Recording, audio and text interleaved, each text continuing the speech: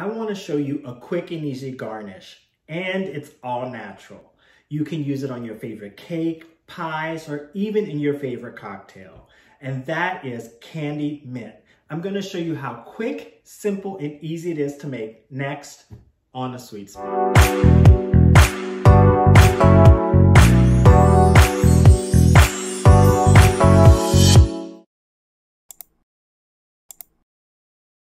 I have all of my items laid out on the counter. I have my egg whites, my superfine sugar, my mint leaves, and I just have a piece of parchment paper here because I'm going to use that when I'm brushing on my egg white onto my mint leaves. And I have a little brush and a whisk. So let's get started. The first thing we need to do is whisk up our egg whites until frothy. So I have my egg whites in a bowl here, I have my whisk, and I'm just gonna whisk them until they foam up and become very frothy.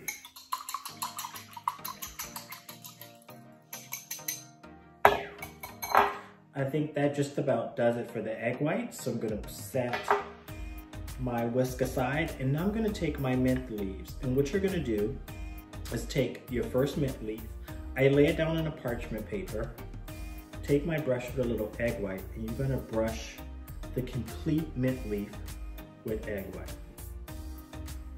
And you wanna make sure to get both sides. So you're gonna brush that onto your leaf, turn it over, and brush the other side. And make sure you coat the entire leaf. So my leaf is done, and what I'm gonna do next is just pick it up. And I have my superfine sugar here. Using a teaspoon, I'm just allowing the sugar to coat the entire leaf and dusting off. I'll do the other side. My leaf fell in, that's okay. I want sugar all over it. All right, and that one is done. Once it's done, just put it on a rack to dry.